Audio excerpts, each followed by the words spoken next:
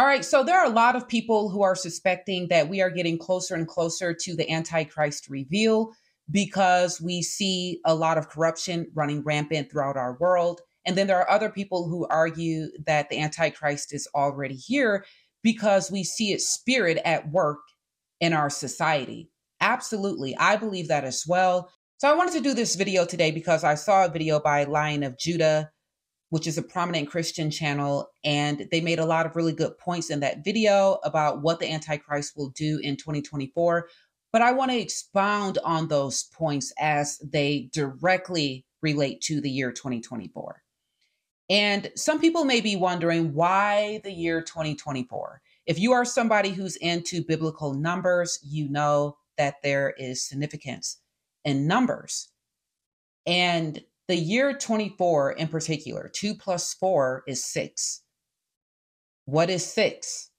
It's the number of man. And if you look at Revelations 13:18, 666 is the number of the beast. So that is why I believe the year 24 has a lot of significance. Now, they made 4 points about what the Antichrist will do in 2024. And I want to get into those 4 points individually. So let's take a look at the first point. 1. There will be a clear acceleration in the rejection of truth and an acceptance of darkness. In the past 15 years, we have seen a clear acceleration in rejection of truth, and this will only continue in 2024.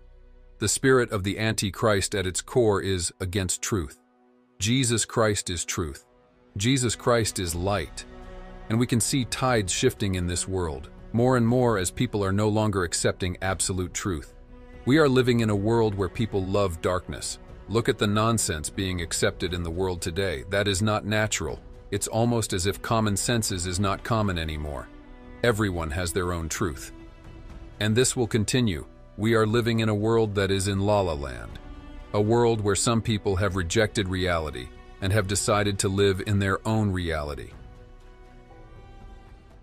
So absolutely, there are people out there who are rejecting absolute truth, but then there are also people who are divided on what the truth is, because we're seeing so much division being sown in our media.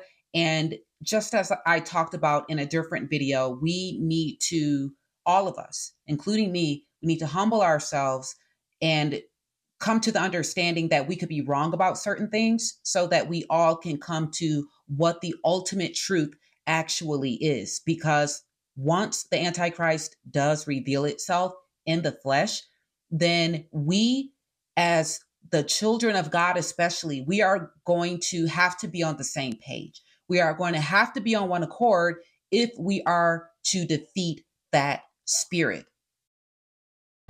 2. Preparation for worship of a man. The conditioning of people to follow and worship a charismatic leader or figure will continue to escalate in the coming years, including in 2024. When the Antichrist arrives, it will not take him decades to be revered and worshipped. Right now, the hearts of men and women across the globe are being subtly persuaded by the spirit of the Antichrist to place their trust and allegiance in human man rather than in God. People have the mistaken perception that when the Antichrist arrives, he will have to overhaul the world and shift the way the world operates drastically. But that's not the case. When the Antichrist emerges and takes center stage in society, the world will already be primed for him. So as they talk about in the video, the world is already going to be primed for the Antichrist. And we see that conditioning happening right before our eyes every day, and it's increasing more and more every year.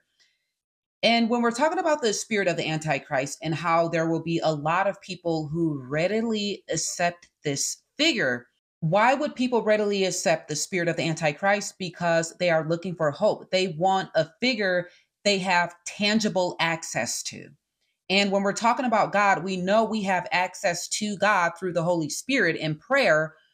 And to some people, that may not feel accessible enough because you can't physically touch it. You can't actually hear the voice of God. But when the Antichrist comes, you're going to have this person who presents themselves well.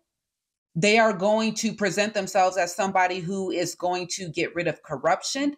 They are going to present themselves as a savior. And you're going to have people fall for it because they can see and touch this person in the flesh. And there may be some people wondering, is Trump the Antichrist? Is QAnon the Antichrist? There are other people who wonder if Andrew Tate is the Antichrist.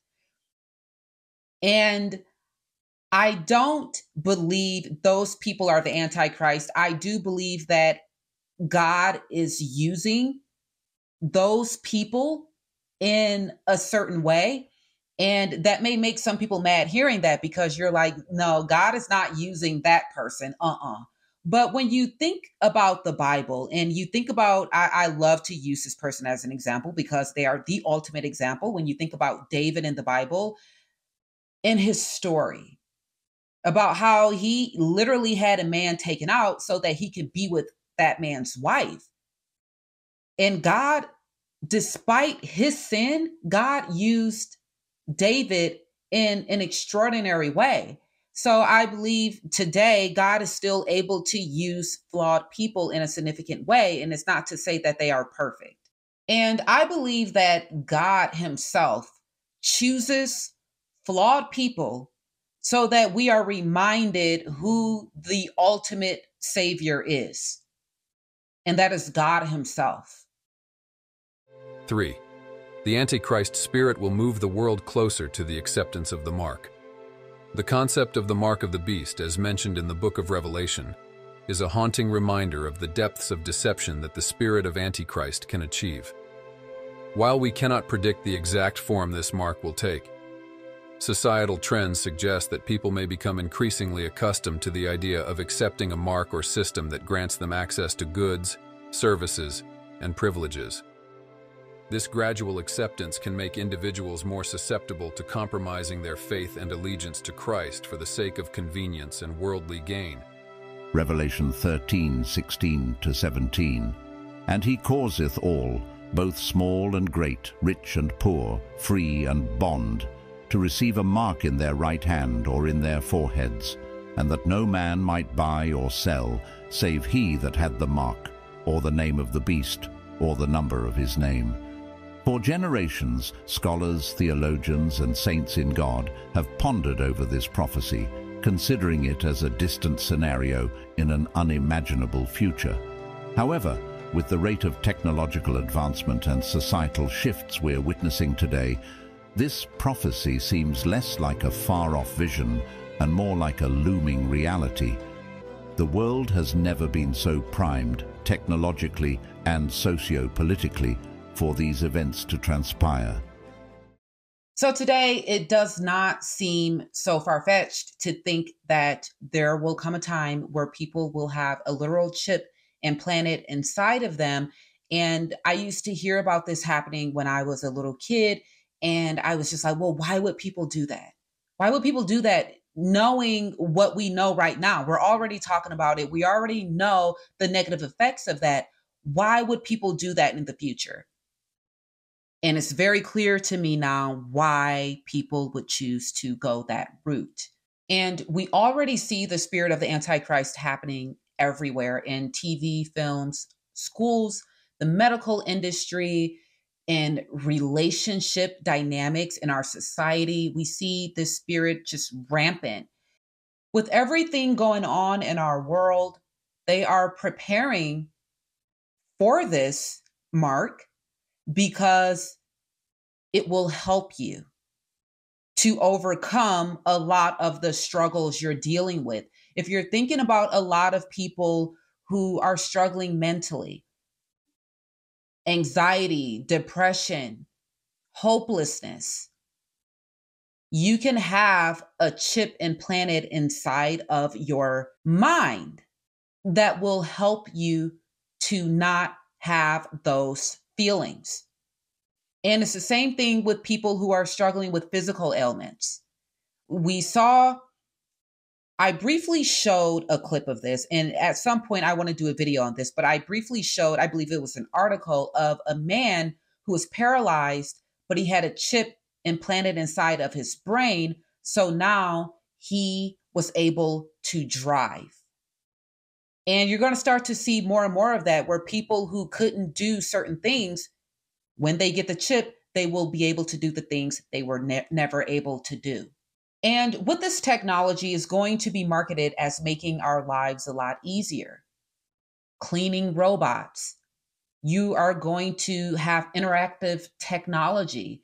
And in addition to that, you are going to be able to become one with your technology. And this is why they need to amp things up when it comes to the bandwidth of our technology. In the year 2024, they want to expand to 5G advanced. And what does that mean? So 5G advanced is a way to dramatically improve the network performance to support AI on a massive scale. So starting in the year 2024, they want to have enough bandwidth in order to sustain this kind of technology. And we already have technology such as RFID, near field communication, and Palm Pay. And with Palm Pay, Amazon is saying that that technology will be in all Whole Foods stores by the year 2024. So probably in early 2024, we're going to see Palm Pay pretty much in every store, and not just with Amazon and Whole Foods. You're going to start to see this technology expand to other stores and in multiple countries. 4. The increase in sin and lawlessness. In biblical prophecy, one of the titles that stands out prominently is the man of lawlessness. This description provides insight into the character and nature of an end-time figure who stands in stark opposition to the divine order and God's law. This title paints a picture of a person who embodies chaos, rebellion, and a blatant disregard for righteousness. The man of lawlessness is, in many interpretations, synonymous with the Antichrist, a figure prophesied to emerge in the end times, leading the world astray with his deceit and charisma. So basically what they're saying here is that this Antichrist figure will be a person of lawlessness, but they will be very charismatic. And that will cause a lot of people to want to follow them, right? Because, I mean, who's going to want to follow a person who's unlikable? And that's why I'm saying a lot of the figures we're seeing today where people are saying, oh, that person could be the Antichrist. No, those people are not likable. I believe that when the Antichrist reveals itself, this will be a person that people on the right and left will love. And there will be no denying that this person is a quote unquote good person that we should all stand behind, because they are going to be able to persuade people on both sides. So what this video is basically saying is that things will progressively get worse in the year 2024, which will more readily usher in the spirit of the Antichrist. And what I did in this video was I pointed to specific things of why the Antichrist will more readily be revealed in the year 2024, when we're looking at Palm Pay and how they're planning to have that rolled out in major Whole Foods stores, and the significance of the numbers 2 + 4, and other things I talked about in the video as it directly relates to the year 2024. And I wanted to just kind of bring that all together in addition to what they said, so that we can just start preparing, because the year 24 does have some significance. And I'm not saying that in the year 24, there's going to be an actual person who comes out and everybody's going to be like, oh my gosh, look, it's the Antichrist.